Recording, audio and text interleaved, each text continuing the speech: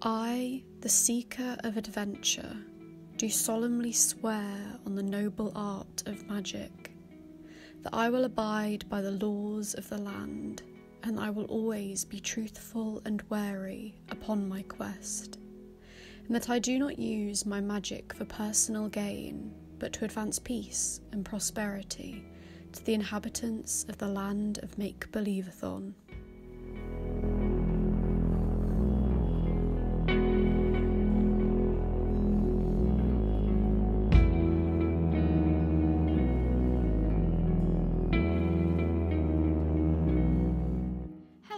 I'm Holly and welcome to my Believathon vlog. It's officially Believathon, which is a middle grade readathon hosted by How to Train Your Gavin, and it's all about reading children's fiction, middle grade. And this actually does run for 2 weeks, but I'm going to try and read all my books this week because I have a lot of really chunky books on my TBR this month.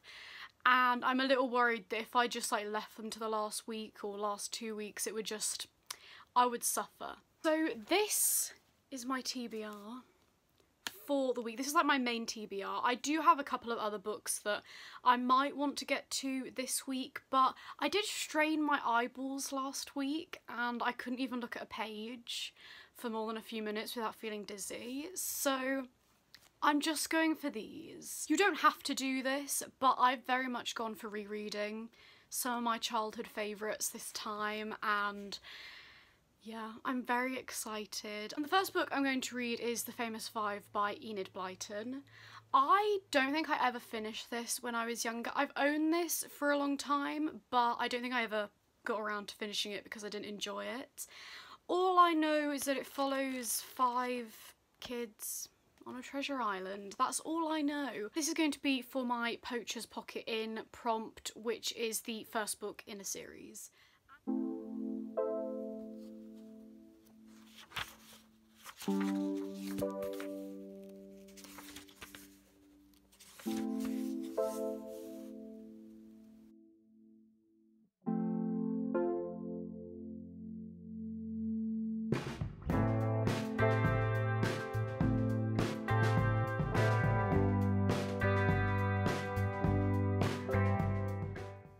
So, I've literally read 1 chapter and I had a look when this was published, and it's published in 1942, and you can really tell it's got that kind of quaint old style, and I really don't read many old books in this style. Let me just read you a little bit of it. So this is just from chapter 1. No spoilers.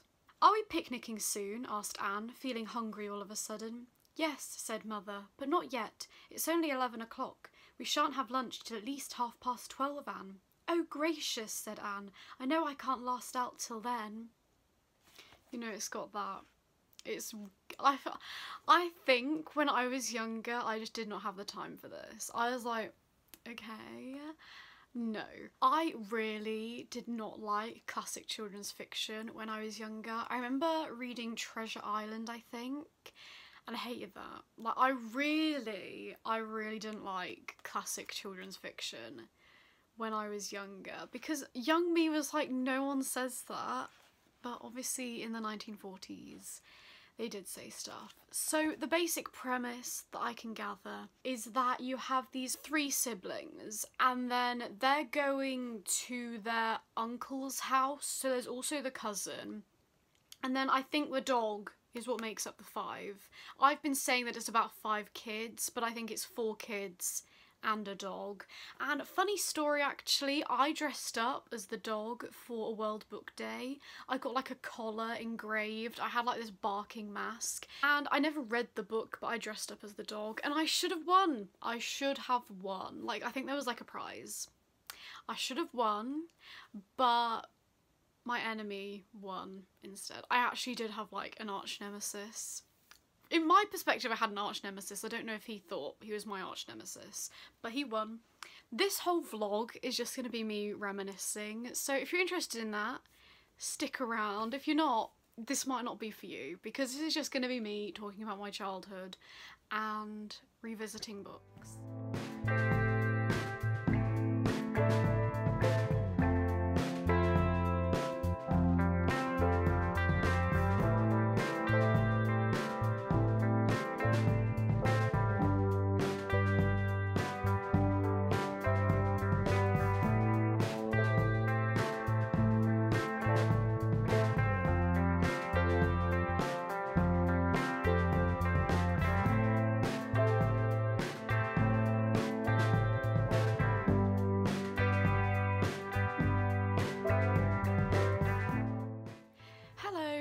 So I've just finished The Famous Five. It's about 3 o'clock. I find it quite hard to rate children's books sometimes because enjoyment wise this was kind of a 3 stars, so I think I'm going to give it 3 stars.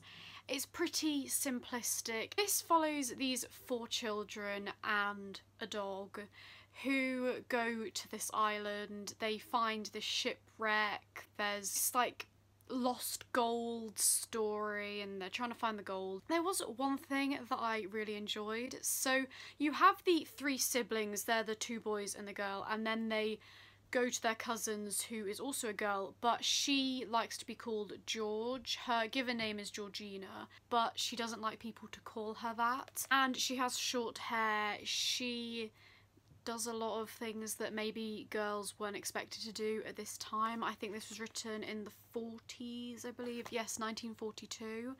And I quite like that, the challenging of like the gender stereotypes. I think it was quite fun. It was quite a fun little adventure. Would I recommend it? Maybe if you'd read them when you were younger, but I don't know if they really stand up compared to some of the amazing middle grades and children's fiction that's out there now. I think I'd probably say it's had its time, and maybe reread them if you read them when you were younger, but if you haven't, just let it go. It's too late. So that was my first read, and that means that I have done The Poacher's Pocket Inn. So my next prompt that I've picked is Baba Yaga's House, which is a family relationship, and for that I'm reading Charlotte's Web by E.B. White. I remember loving this when I was younger. I love the film. I'm excited to get to this. That's all my updates for now, and let me go and start Charlotte's Web.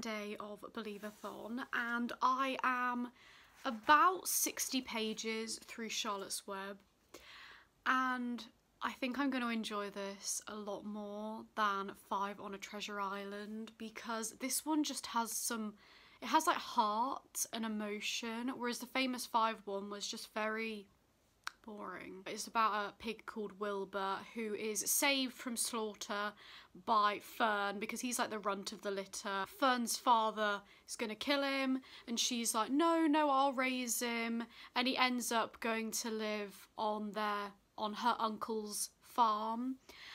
But it's just like, there's a bit, right, one of the other animals, was it like the sheep or the goose? One of them was like, they're fattening you up to kill you at Christmas, and he's just like, I don't want to die. Okay. I think it's really great, and I love the illustrations. Like, look at this one, look at how cute that is. That's Wilbur trying to spin a web because he's like, I could make a web, and Charlotte's like, no honey, no you can't. Oh, it really is.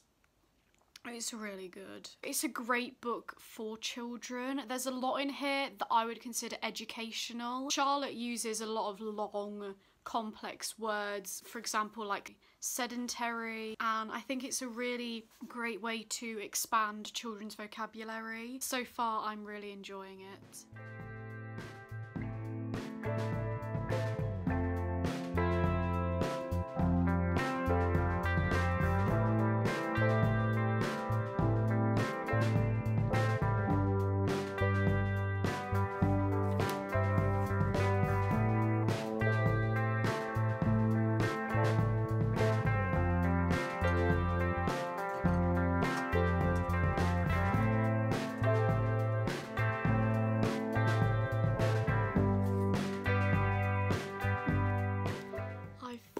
Charlotte's Web and I really enjoyed it. I had a few tears at the end, and I think it's a fantastic book for kids. I would still recommend it for kids. It's very educational. There's a lot of words in here that are new and explained. I think it does a good job of talking about death. I think it was also written really well. There were some beautiful descriptions in here about nature and the changing of the seasons. I'm not sure whether to give it a 4 or 5 stars because, like I say, it's quite hard for me to judge a children's book. I think this is a fantastic children's book. It definitely stands up. Yeah, I really enjoyed it. I'd highly recommend it. It did what it set out to do. It was beautifully written, the characters were great, and the whole plot, I just really love the plot. And that was my Baba Yaga's house prompt, I believe. So my next spot is the 100 Acre Wood from Winnie the Pooh. And of course I picked the complete Winnie the Pooh to fulfill this prompt. I think this is actually 2 of the books.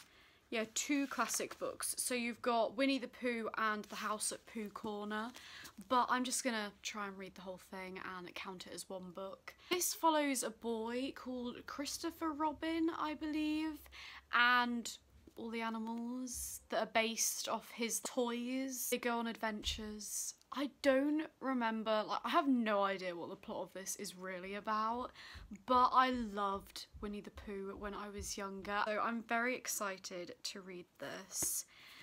Yeah, I'm having a great time.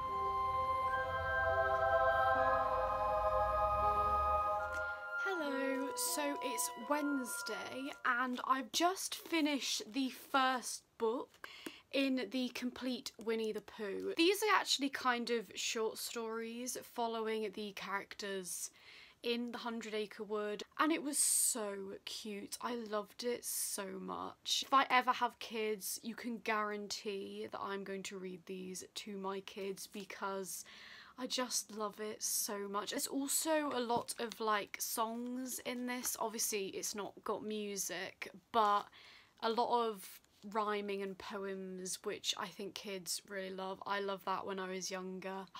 I just really love Winnie the Pooh. And I'm going to try and finish the second book today as well.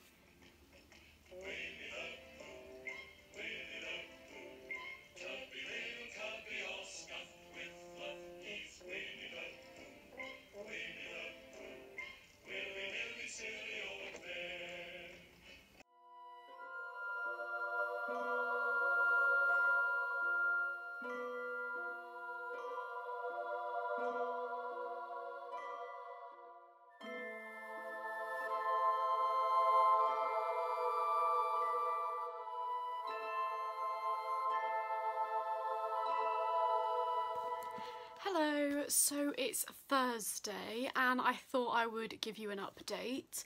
Last night I finished the complete Winnie the Pooh. This is 2 books, so there's Winnie the Pooh and The House at Pooh Corner, and I loved them. Both of them were fantastic. I gave them both 5 stars. I would highly recommend this. If I ever have kids, I definitely think that I'm going to be reading this to them, because it's just so pure and wholesome, and all the friendships between all these characters are just brilliant. Like Winnie the Pooh and Piglet, they're so cute. All the characters really are very distinct.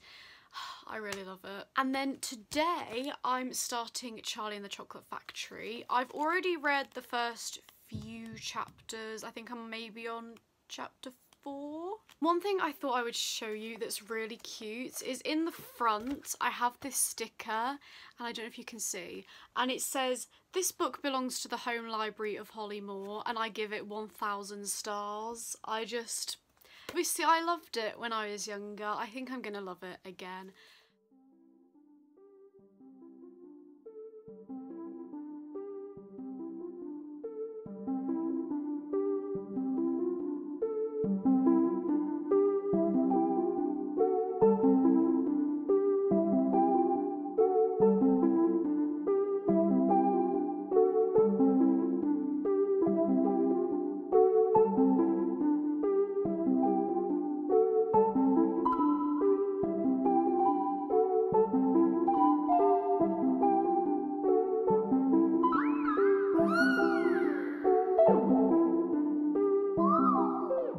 Just finished Charlie and the Chocolate Factory.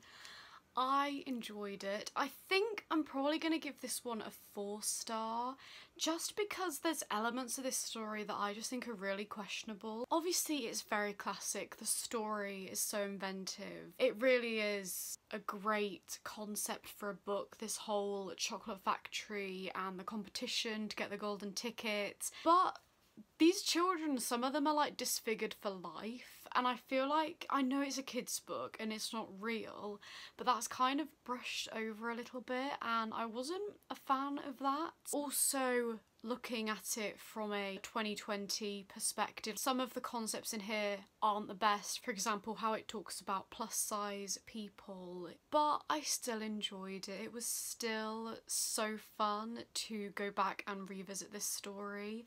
And I've actually got the sequel, Charlie and the Great Glass Elevator. That is going to be my last read. I do not remember the plot of this one at all. Just looking at the blurb, the synopsis on the back of this, it sounds incredibly strange. It says, Mr. Wonka might be a genius with chocolate, but Charlie and his family don't trust his flying skills one bit, especially when the thing he's flying is a glass elevator and it's zooming out of control into the stratosphere. Is this in space? Very strange. I am interested to see what I think.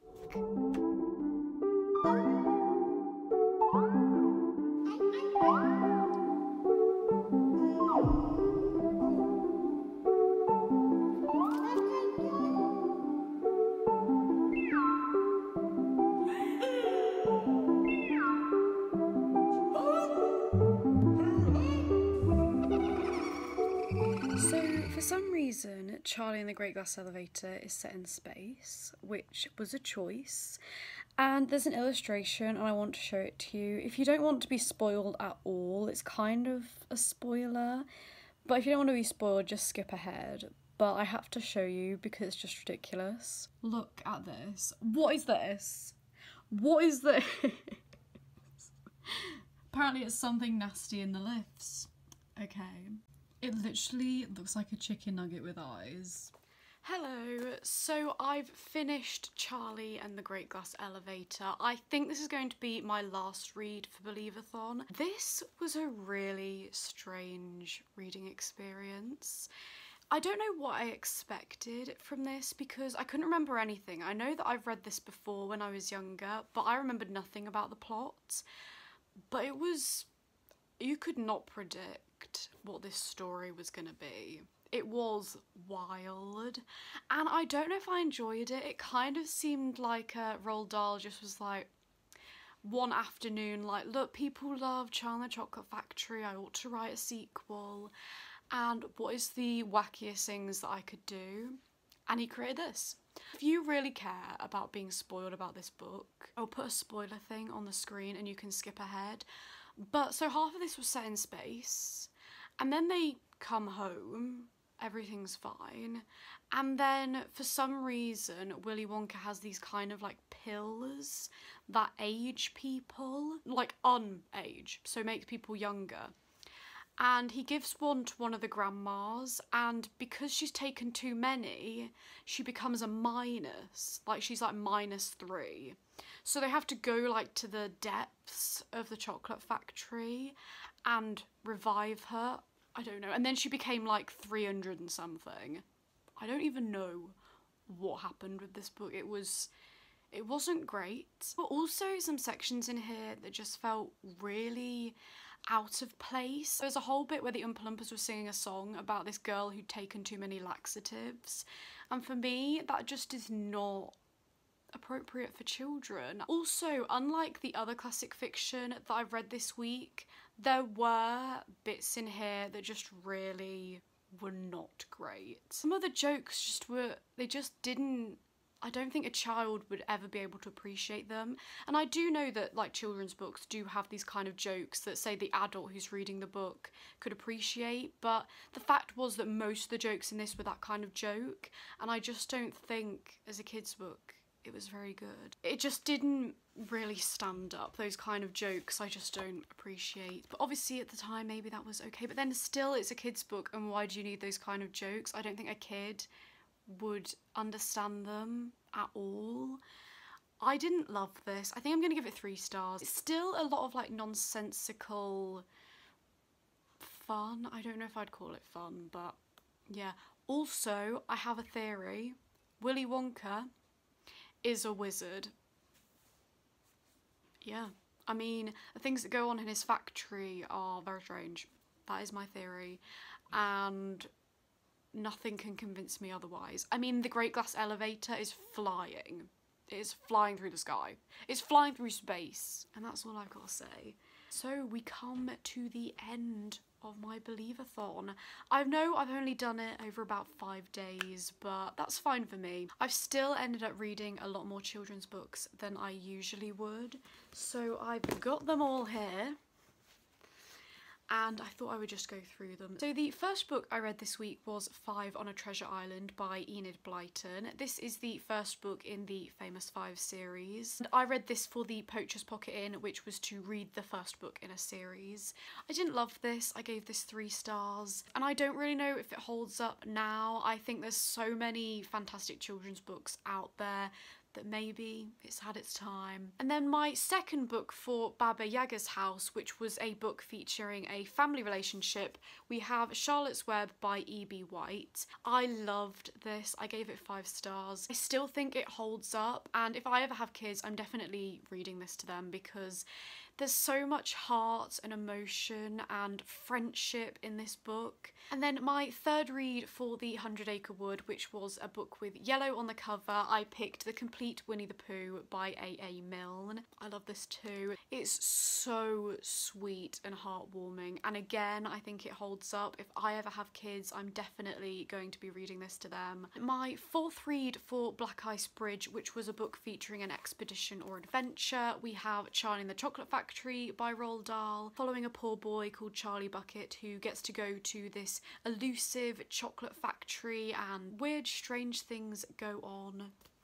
I didn't give this a 5 star, I think I'm giving it a 4 star. And then the final book that I read was Charlie and the Great Glass Elevator by Roald Dahl. This was my book for the bookkeeper's Stronghold, which was to read the next book in a series. And I didn't love this. I gave it 3 stars. It was still fun. I think Roald Dahl has a great writing style. It's quite nonsensical and fun, but I just don't think it really hit the mark, especially as a children's book. I think there was a lot of content in this that children wouldn't understand. I don't think I'd recommend this one. I think I'd still recommend Charlie and the Chocolate Factory, but this one was just really strange and maybe not suitable for the kids in your life. So those are all the books. That's the end of Believathon for me. I hope you enjoyed this vlog. Thank you for watching, and to everyone out there, stay curious. Bye!